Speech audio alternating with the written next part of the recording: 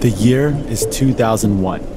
Ahmad Shah Massoud is in northern Afghanistan, commanding his soldiers. Ahmad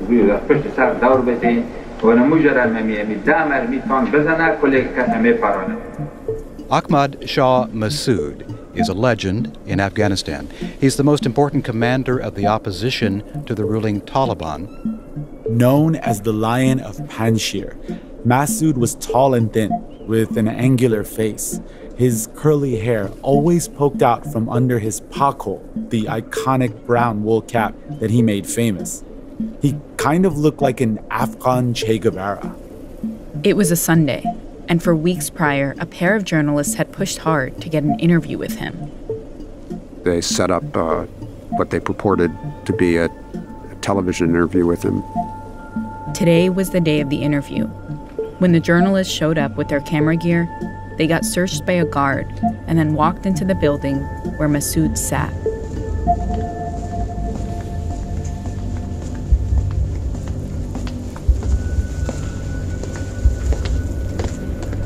Assalamu alaikum. Alaikum assalam.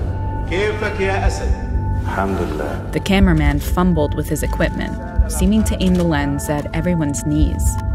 Massoud leaned over and asked his friend why the cameraman didn't seem to know what he was doing. Then,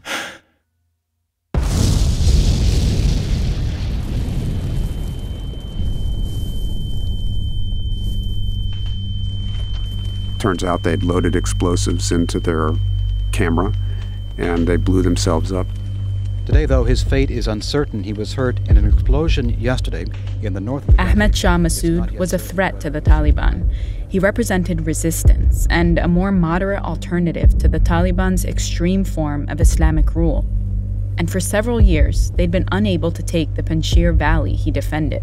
It is a very difficult place to attack. And the valley was very well defended. And the population was very loyal to him. It would take nothing less than a suicide mission to get him. And there was an organization in Afghanistan with the ability to do it. An organization that the Taliban provided safe haven for, and an organization that Ahmad Shah Massoud had warned the West about months earlier. Osama bin Laden's organization, Al-Qaeda. Al-Qaeda figured out how to infiltrate a couple of assassins disguised as journalists into the Panjshir Valley. Ahmad Shah Massoud initially survived the attack, but he soon died of his injuries. On September 9th, 2001. September 9th, 2001. 2 days before 9/11.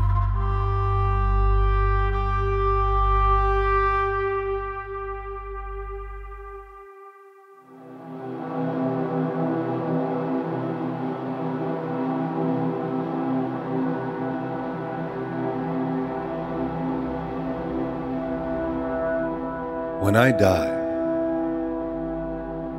when my coffin is carried out, you must never think I am missing this world. Do not shed any tears. Do not lament and feel sorry, for I am not leaving. I am arriving at eternal love. When you leave me in the grave, do not say goodbye. Remember, a grave is just a curtain for the paradise behind. Jalal ad-Din Muhammad Rumi.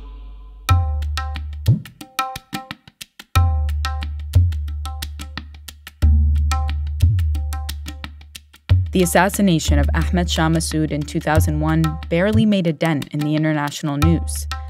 But for many in Afghanistan, his death represented the end of a vision of an Afghanistan that is both modern and Islamic, both open to the world and rooted in its cultural traditions.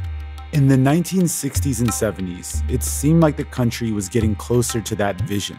It was slowly modernizing. Education was improving, and for many, especially in the cities, life was getting better. Then it descended into a 40-year process of violence, chaos, and exile. Like one of its most famous natives, the poet Rumi, millions of Afghans have been forcibly displaced by war. In this episode of Throughline from NPR, we're going to go back and tell the story of how the Taliban originally came into power in 1996.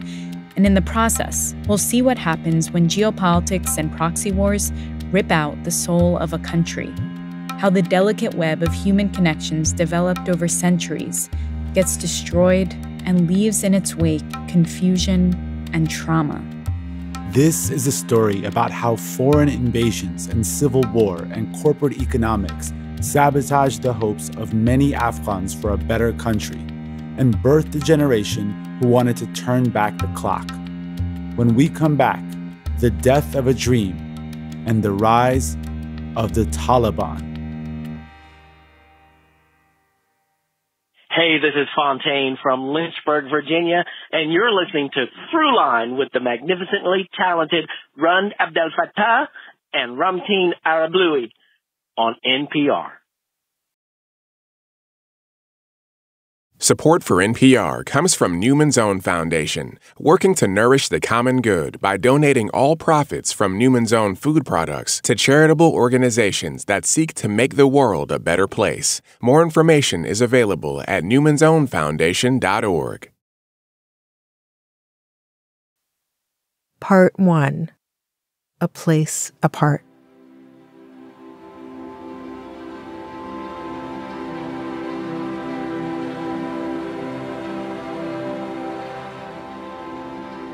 I think like a lot of visitors to Afghanistan, I found it quite a magical place.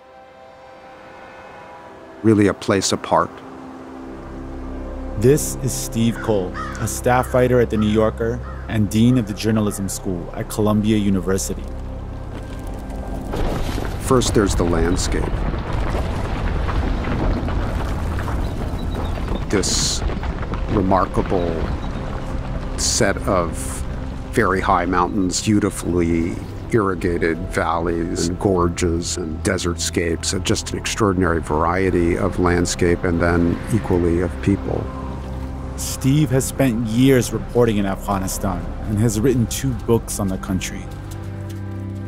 The reason people like myself who traveled there become so drawn to the place is because of the people.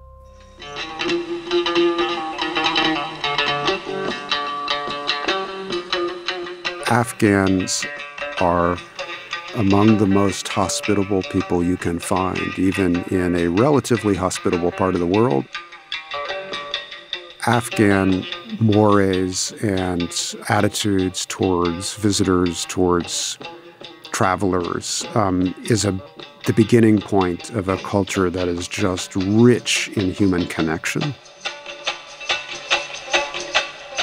The other thing about Afghanistan, I think it's hard to understand if you haven't spent some time there, is that there really is a national culture. And what is that culture made of? It's made up of language, of poetry, of song, of a sense of spiritual awareness.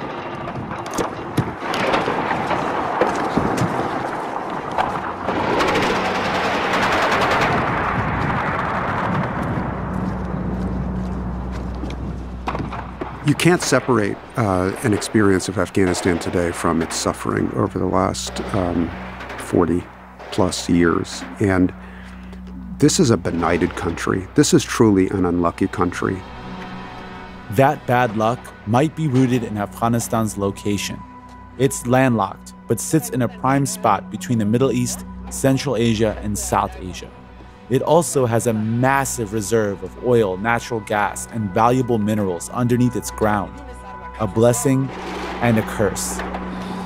I think there's a habit of blaming Afghans for their own misery, and it's not right. It's not right because this was not a war that they started. The so-called Afghan situation, as he put it.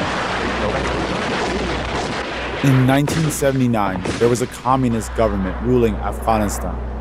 They faced widespread opposition for their brutal tactics, and they were losing control of the country An all-out rebellion from the people was taking place. This long war that Afghans have been caught up in, of course, they have helped to author it, and they've had terrible leaders and terrible warlords to accelerate some of the violence and suffering that the country has endured.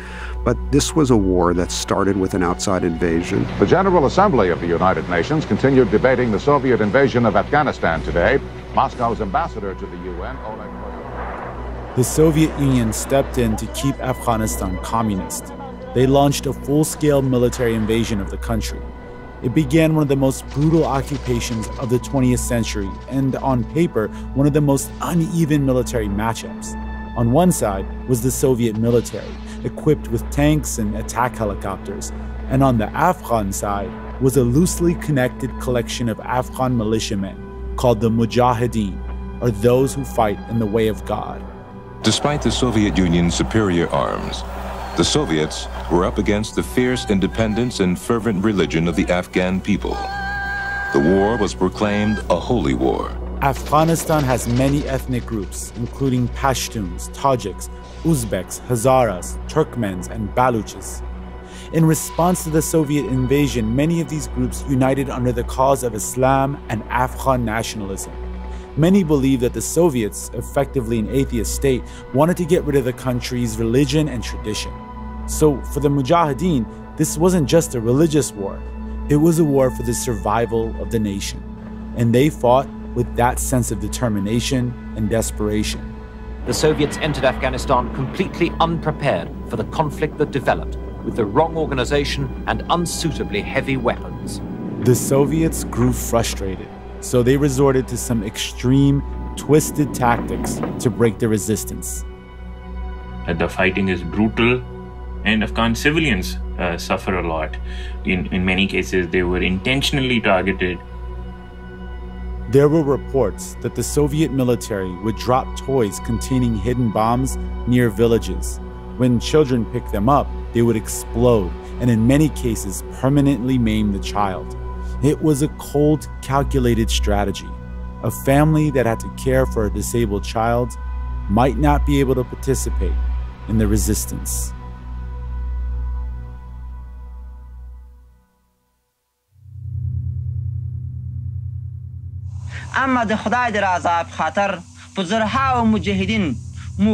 For the sake of God, we have sacrificed thousands of mujahideen.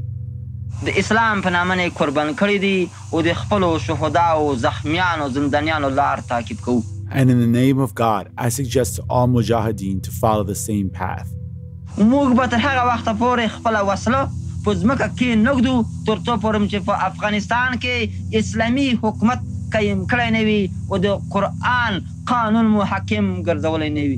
We will never lay down our weapons until an Islamic government is established in Afghanistan and the law of the Quran is applied.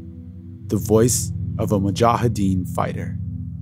In early 1980, the popular outrage at the invasion provided more volunteers than they could arm. This is the voice of Ahmad Shah Massoud, the guy who was assassinated by Al-Qaeda at the top of this episode, talking about the Mujahideen resistance to the Soviets.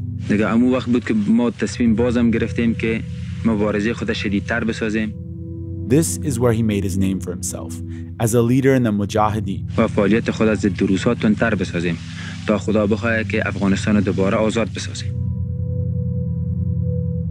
He and his fellow fighters were relentless. No matter what advanced weapons the Soviets used against them, the Mujahideen kept coming and coming. But in order for the Mujahideen to push the Soviets out of Afghanistan, they would need help. And this is where the US gets involved. First under President Jimmy Carter, and then President Ronald Reagan. So the CIA certainly had a lot to do with the Mujahideen resistance to the Soviet occupation. They ran a covert action to arm and fund the rebels who were fighting against the Soviets who occupied Afghanistan. And the reason was Cold War related. Soviets had undertaken this unwise invasion of Afghanistan. The CIA saw an opportunity to raise the cost that they would pay. And it was payback for Vietnam very explicitly in the minds of some of those CIA officers who had served in Vietnam and were still in the service when the Soviets came into Afghanistan. This is Afghanistan. Alexander the Great tried to conquer this country. Then Genghis Khan, then the British, now Russia. But Afghan people fight hard. They never be defeated. Ancient enemies. This is from the 1980s action movie, Rambo 3. It says, "May God deliver us from the venom of the cobra, teeth of the tiger, and the vengeance of the Afghan." You understand what this means? That you guys don't take any shit? In the film, a Special Forces veteran of Vietnam, played by Sylvester Stallone, somehow ends up in Afghanistan and fights against the Soviets with the Mujahideen. It paints the U.S.'s involvement as righteous. It's one of those outrageous action movies where one guy defeats an entire army. The only thing realistic about the film is that the Mujahideen did have help, a lot of it, from countries like the U.S., China, France, Italy, Iran, and many others. And as a result, they were fighting the Soviets to a stalemate. And eventually the CIA thought, we might actually succeed. And by the way, these Afghans deserve the money and the arms to see this fight through. So then they started to provide weapons like Stingers. The Stinger missile. Capable of hitting a moving target 5 kilometers away, it represented a massive threat. Shoulder-fired, ground-to-air missiles that could knock Soviet helicopters out of the sky. The most dangerous time was around 1986. We lost a third of our men and a half of all our helicopters. They did tip the balance of the war, or helped to. The Mujahideen wore down the Soviet army. And by 1989, the Soviet Union threw in the towel.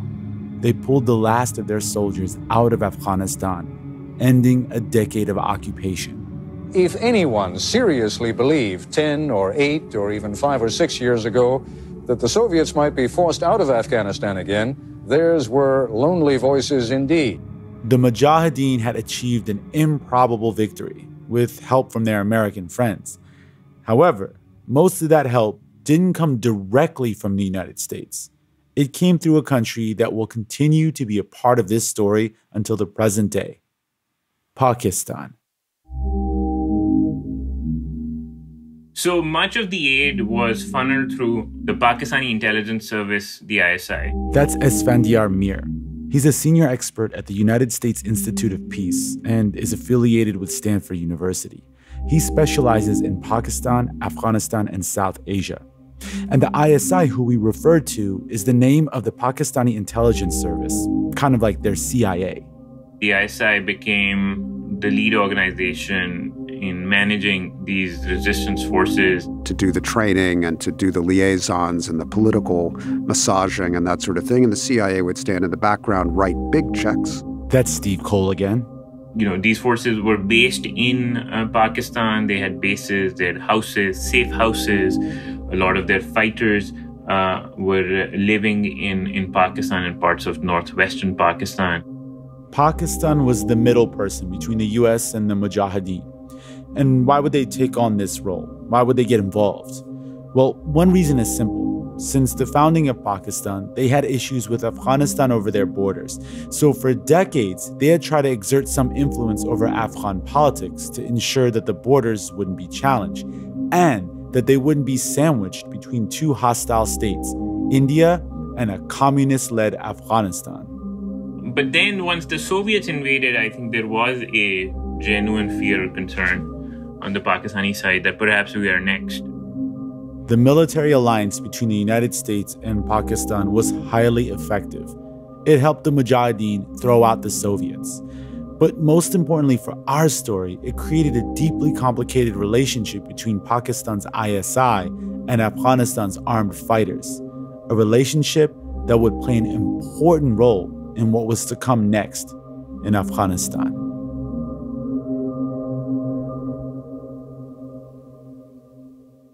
Hey everyone, this is Amar Alam, and I'm from Ellicott City, Maryland, and you're listening to Throughline from NPR. This message comes from NPR sponsor Capital One. With Early Paycheck, you can get your direct deposit up to 2 days earlier. And with no fees or minimums on checking and savings accounts, banking with Capital One is the easiest decision. Terms apply. See CapitalOne.com/bank. Capital One N.A., member FDIC. Part 2. A is for Allah.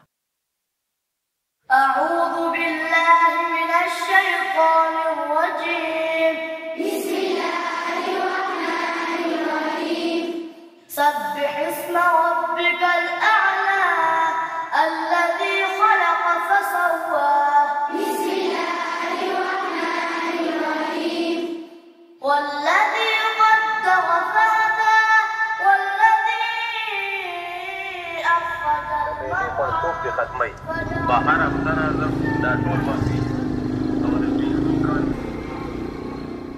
During the war against the Soviets, hundreds of thousands of Afghan children ended up as refugees in neighboring Pakistan.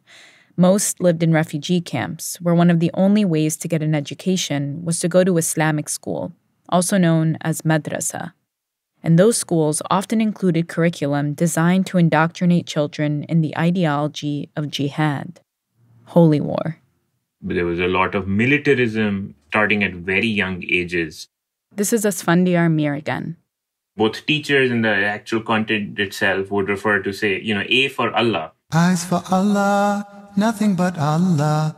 Ba is the beginning of Bismillah. When they wanted to say, indicate quantities, instead of saying 2 apples, they'd say 2 guns. J is for Jannah, the garden of paradise. Ha is for Hajj, the blessed pilgrimage. And all of this was done to support this war that was going on next door. A lot of madrasas, seminaries were constructed in support of this particular effort with Saudi money. Saudi Arabia had played a big role in Afghanistan and Pakistan since the early 1980s and the beginning of the Soviet war. It poured money into the war effort. But Saudi clerics also started preaching about the importance of the holy war against the Soviets. Young Saudi and other Arab men heeded the call and went to Afghanistan to fight. The contingent of these foreign fighters became so large that they were referred to as Arab Afghans. Many of these so-called Arab Afghans fought alongside the Mujahideen. Osama bin Laden, he was one of these Arab Afghans. He was, one of the young foreign fighters, rich foreign fighters. But he came really towards the tail end of the fighting, and he himself didn't take part in a whole lot of fighting. Bin Laden came from a rich Saudi Arabian family, and he used his money to set up bases for Arab Afghan fighters in Afghanistan and Pakistan. That's when he founded the organization, which we now know as Al-Qaeda, in 1988. Other than money and soldiers, the Saudis also started sending over ideas. The interpretation of Islam taught in Saudi Arabia, Wahhabism, puts out ideas about Islam that are extreme in their strictness. It sets harsh punishments like amputation for stealing or flogging for drinking alcohol. It restricts women's ability to be financially independent or get an education or travel. And it encourages jihad, or holy war. During the 1980s, Wahhabi philosophy made its way into the education of children in Pakistan. The ideological content of the curriculum at a lot of these madrasas had a very strong Wahhabi slant. But here's the thing. Even though Wahhabism was a foreign ideology for most Afghan and Pakistani people, there was a certain Islamic ideology native to South Asia that provided a nice landing pad for Wahhabism. It's called Deobandism. And one of the striking things about the Deobandi school is that it is full of rules and interpretive rules. Now, if you read the Quran is quite a remarkable body of law. It has a lot of specifics in it, but the Deobandi rules, in order to create a community that resembled that which might have existed in the time of the Prophet Muhammad, had to be prescriptive about lots of things the Quran couldn't contemplate, like, are tape recorders okay? Are cameras okay? Are kites okay? Very interpretive and very prescriptive. This new mishmash of Islamic schools of thought were being directly injected into the minds of many young Afghan refugees in Pakistan. And as these boys grew into men, they would return in waves to fight against the Soviets and eventually remake the country in their own image.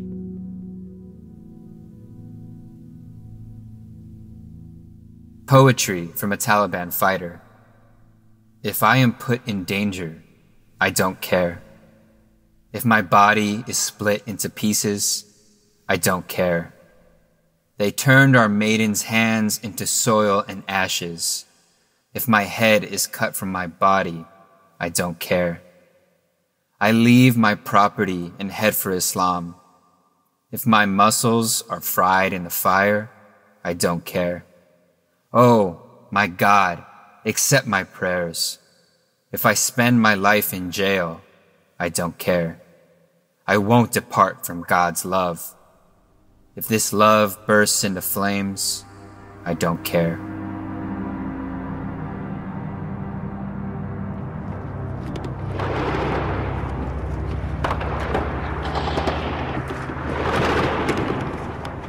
After the Soviets left Afghanistan in 1989, a power vacuum emerged. The Afghan central government was still standing, and it was still communist and allied with the Soviet Union. But now, without backup from Soviet troops, the government was facing a massive mujahideen force that wanted to remove all communism from Afghanistan.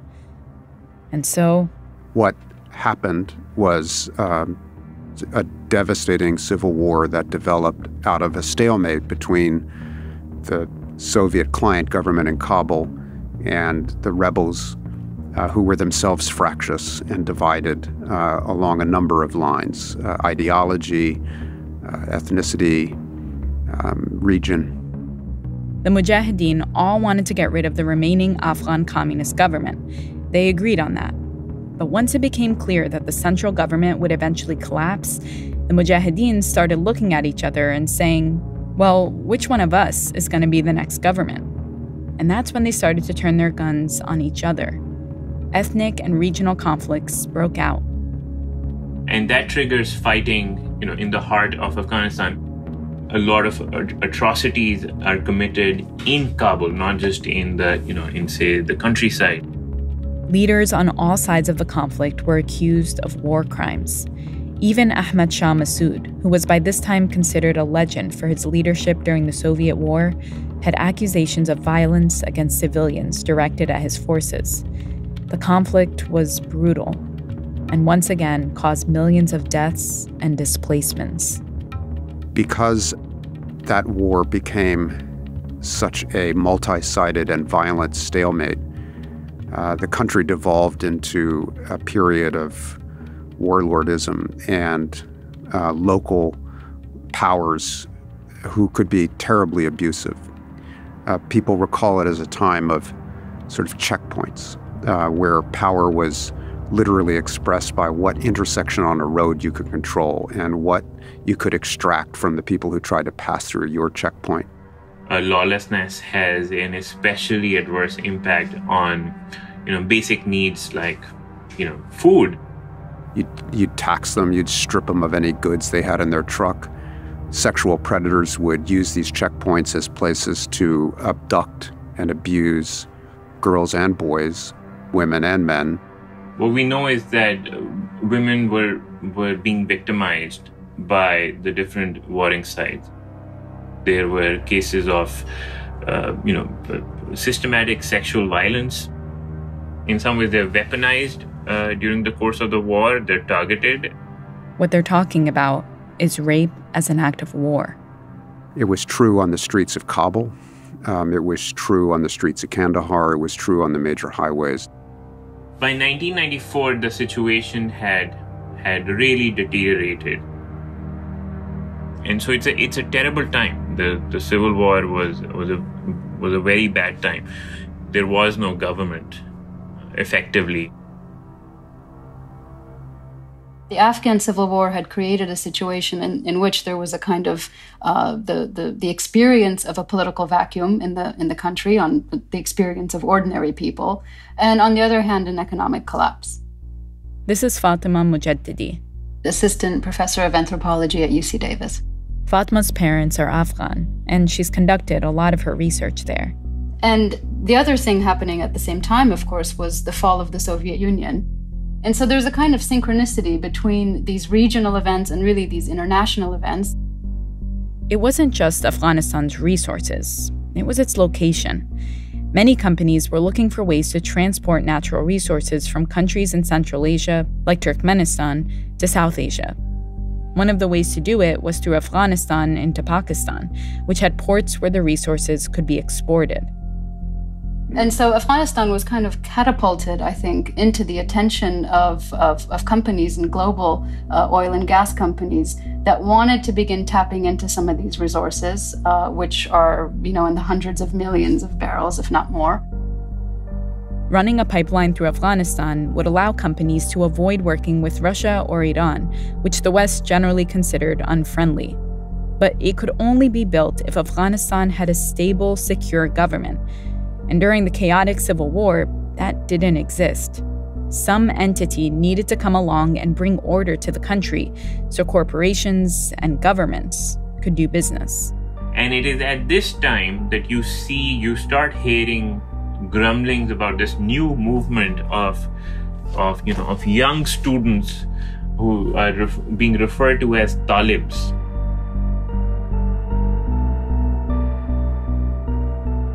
The children of exile had returned to Afghanistan. Their new vision for Afghanistan would reshape it for decades and usher in a new age of international war. When we come back, the Taliban rise out of the ashes of Kandahar.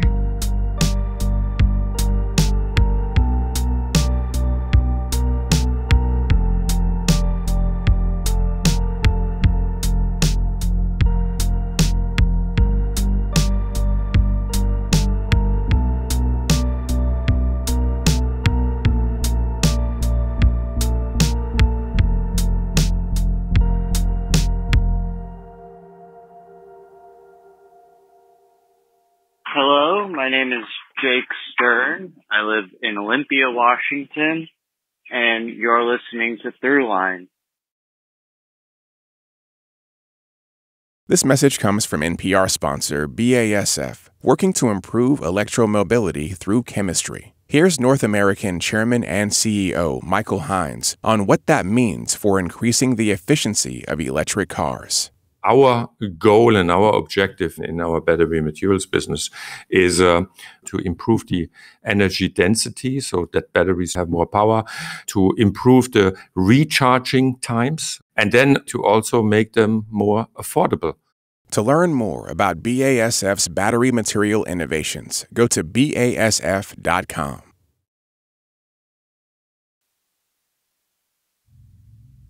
Part 3, The Curtain.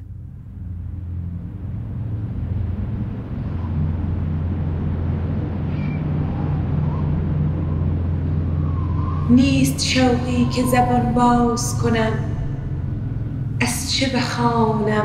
Poetry from an Afghan woman in Herat, Nadia Anjuman. من که منفور زمانم چه بخوانم چه نخوانم. There is no joy for me to describe. What shall I sing of? نیست غمخوار مرا در همه دنیا به که نازم. Me, I am hated whether I sing or not. چه بگویم چه بخندم چه بمیرم چه بمانم. There is no one in this world who will hear my voice, whether I speak, whether I laugh, whether I die, whether I survive.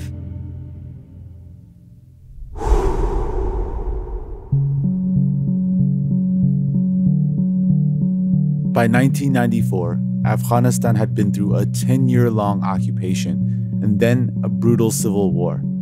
Thousands had been killed and millions had fled into exile.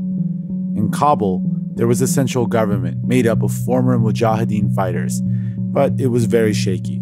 There was lawlessness. Different parts of the country were controlled by militia leaders and warlords, mostly along ethnic lines.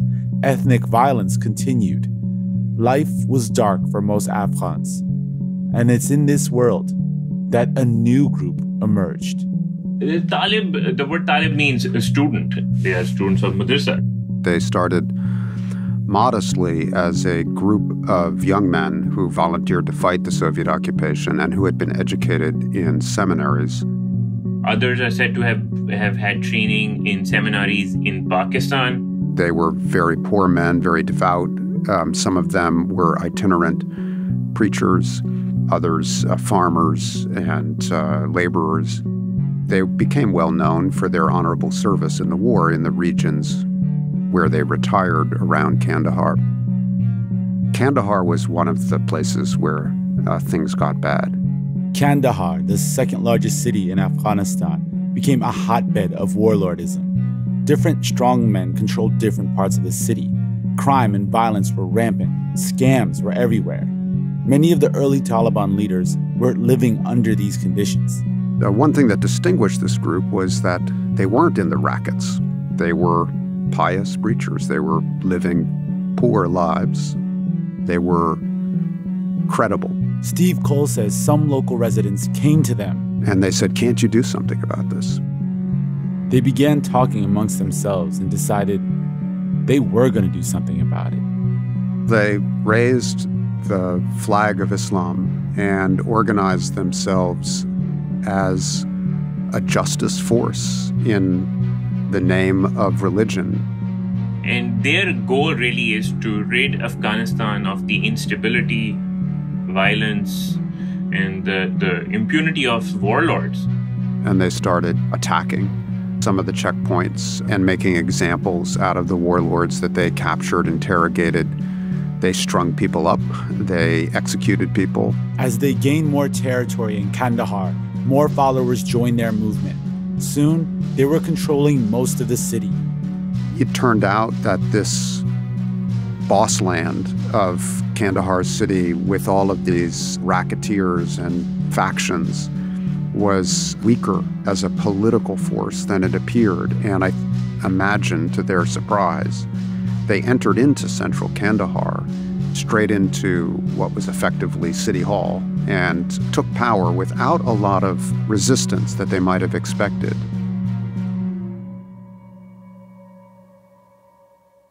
The Taliban were now in charge of the second largest city of Afghanistan. They'd become more than a local vigilante group. They'd restored order to an entire city. And that caught the attention of Pakistan's intelligence service, the ISI. Remember them? They were the ones who'd done the groundwork to support the Mujahideen in the 1980s.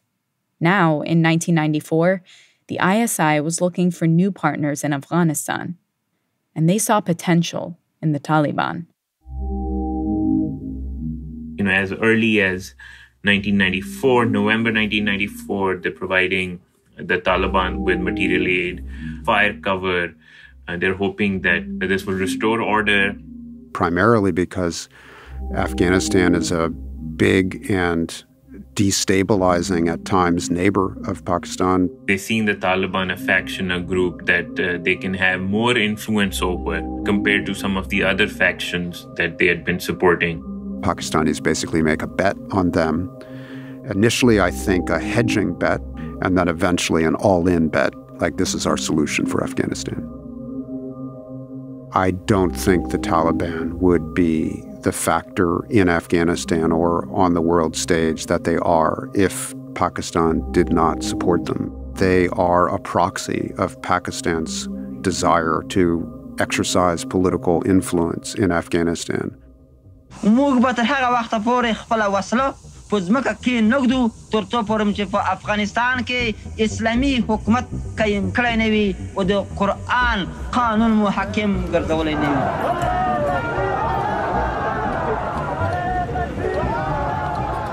As their legend grew and they forged new alliances, the Taliban decided they could take over all of Afghanistan. This probably would have seemed impossible. Afghanistan had a complex web of militias and warlords.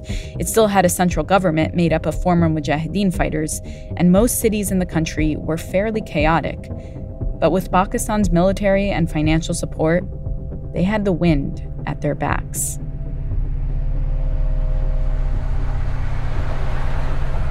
So they have trucks and they have communications and jeeps and weapons and cash. By the spring of 1995, they're on the march militarily. Often, they didn't have to fire a shot. They would roll into town, flying their flags, wearing their signature black turbans, and they would urge people to join them. And often, these exhausted militias around the country, they just switch sides. And what about the civilians, the non-combatants? You know, if you've ever been in a place that's conquered by an incoming guerrilla force or revolutionary force, you see that people just try to protect themselves. So they'll wave flags and they'll put out flowers. Maybe they really are celebrating the incoming force, but maybe they're just being clever and wary. I think there was a lot of wariness. Wariness. Why? We are unhappy the Taliban have come here. This is an Afghan woman talking about the Taliban in 1996. One day I went to the city to do some shopping. I was wearing my hijab. A Taliban hit me in the back with an AK-47. I asked him why. He said, because you aren't covering your face. The Taliban's mix of Deobandi and Wahhabi Islam meant that wherever they went, they instituted some extreme laws. They dealt harsh punishments for everything from petty theft to adultery. They held public executions, they banned music and most forms of art, they required men to grow beards and women to wear veils that covered their faces. They basically cut women out from public life altogether. And this, the oppression of women, is the human rights violation that the Taliban are most known for. The bottom line is, the Taliban were trying to completely remake Afghanistan.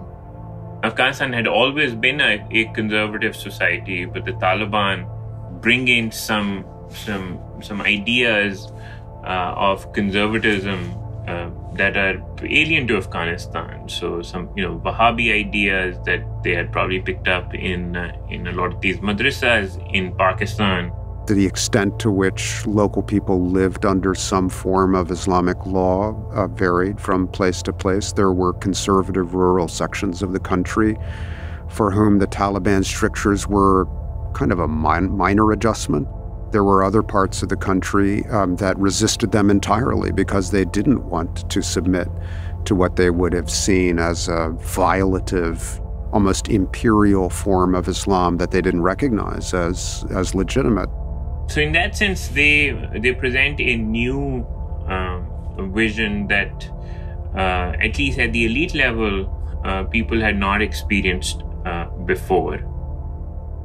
By September 1996, the Taliban had taken over Kabul and seized control of the country. You might be wondering, what did the world think of all this?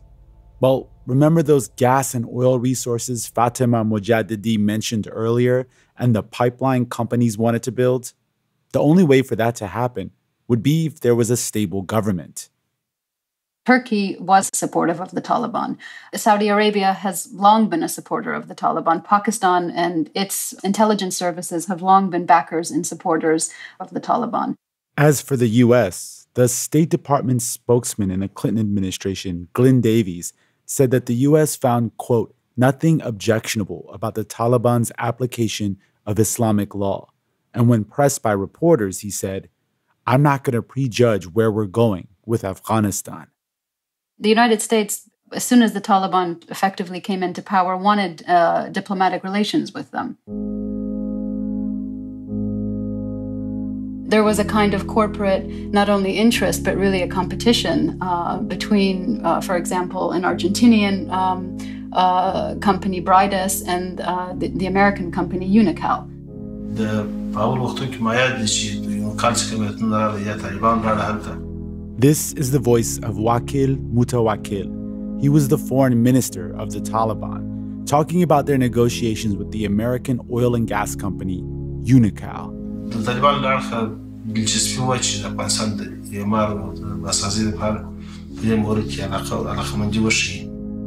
He's explaining that the Taliban were negotiating with Unocal while they were in power to build a pipeline through the country. For Unocal, the motivations were clear. Whoever got the rights to build this pipeline could potentially be cashing in on billions of dollars. And the Taliban knew that if they could enforce security in the country, they'd also generate revenue from the pipeline. And in a poor, traumatized country like Afghanistan, money and security could potentially bring legitimacy. And so the kind of first period of the first iteration, if you will, of Taliban rule was in a sense determined and overdetermined by these economic interests and these corporate interests, and really by the nature of global capitalism. In 1997, an economic crisis started in the big Asian markets who were driving demand for oil and gas, and a pipeline no longer seemed like a good bet. A lot of those projects became either unviable or became economically unattractive. The United States launched an attack this morning on one of the most active terrorist bases in the world.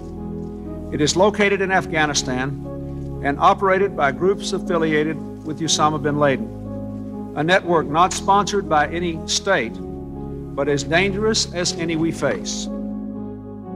And that's when we see a kind of political shift, a discursive shift in the way that the Taliban was, on the one hand, sort of spoken about by that same administration, but also in the interest that the United States had in Afghanistan from that point kind of moving forward.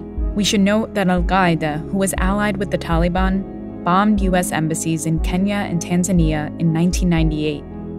Terrorists must have no doubt that in the face of their threats, America will protect its citizens and will continue to lead the world's fight for peace, freedom, and security. Fatima says that the U.S.'s public turn against the Taliban, which included calling out human rights violations and the oppression of women, and even bombing terrorist sites, wasn't just about those things. I think these were ideological and kind of political glosses that were attached, if you will, to this sudden change that the United States had in terms of how it saw the Taliban. But I do think the kind of underlying decision-making factor, if you will, was that these projects were no longer economically viable.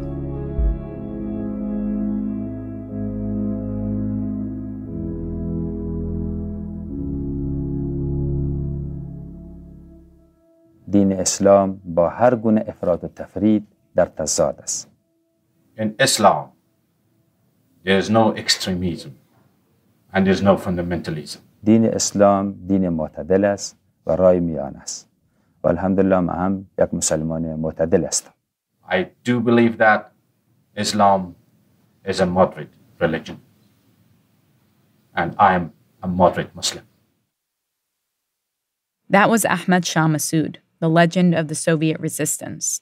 Here he is talking about how Afghan women must play a role in every sector of society. در قسمت تحصیل زنها و کار و اینکه زنها بتانن که فعالیت داشته باشن نه تنها با او مخالف نخواهد بودیم بلکه ای را تشویق میکنیم. With regard to the progress of women in work and women's ability to better themselves, not only are we not in opposition to those things, we support them fully. Let's be clear here. There are many people in Afghanistan who see Massoud as one of those responsible for the suffering caused by the Afghan civil war, specifically killing civilians. His forces destroyed some parts of Kabul in the process of trying to wrestle back control of it from his rivals. Still, in the face of the Taliban's rise to power, Massoud's legendary status as a guerrilla fighter and the more moderate form of Islam he espoused made him an attractive alternative for many people in Afghanistan, especially those in the north. It's not as if Ahmad Shah Massoud was fighting in the name of anything other than Islam. It's just that his interpretation and his political and cultural setting in the north of Afghanistan was quite different from the conservative, rural, Kandahari world that the Taliban came from.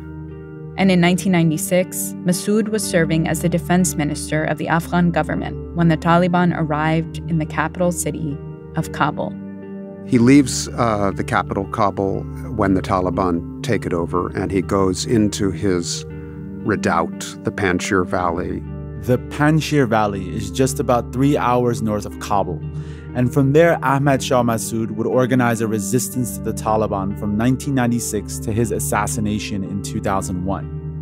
The force he helped organize would come to be known as the Northern Alliance, and they aided the United States during the early days of the 2001 invasion of Afghanistan. When for the last time you close your mouth, your words and soul will belong to the world of no place and no time.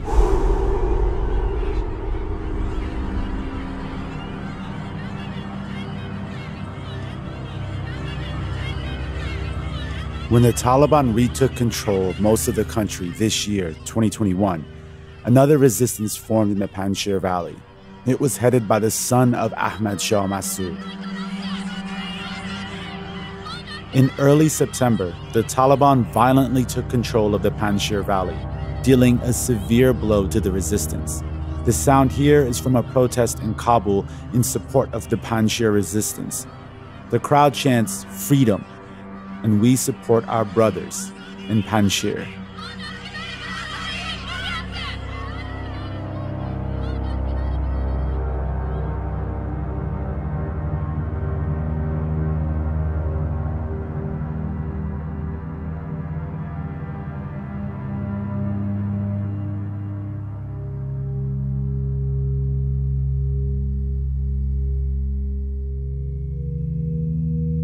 The last 40 years in Afghanistan have been perhaps some of the most difficult in its history. The continual waves of war and tragedy have battered its soul and spread its people around the world. But Afghanistan has always been the center of the world. It has always balanced newcomers with tradition, fierce independence with extreme hospitality. And that has resulted in one of the most richly layered and diverse cultures on Earth. Afghanistan, like all countries, including our own, is defined by its complexity, the beauty and ugliness that can come from the same source. The Taliban rose out of this complexity just as poets like Rumi or Nadia Anjuman did. It is with a true appreciation for that depth and history that we can, as non-Afghans, even begin to understand this place and where it might go.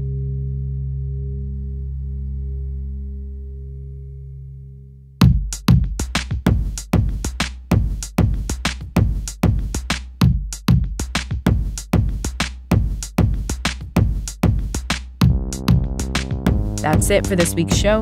I'm Rand Abdel Fattah. I'm Ramteen Arablouei, and you've been listening to Throughline from NPR. This episode was produced by me. And me, and Lawrence Wu, Lane Kaplan-Levinson, Julie Kane, Victor Ibeez, Greg Valdespino, Yolanda Sanguini. Fact-checking for this episode was done by Kevin Vogel. Thank you to Anya Grunman, Tamar Charney, Miranda Mazariegos, Adriana Tapia, Greg Myrie, Jerry Holmes, and Ida Purasad.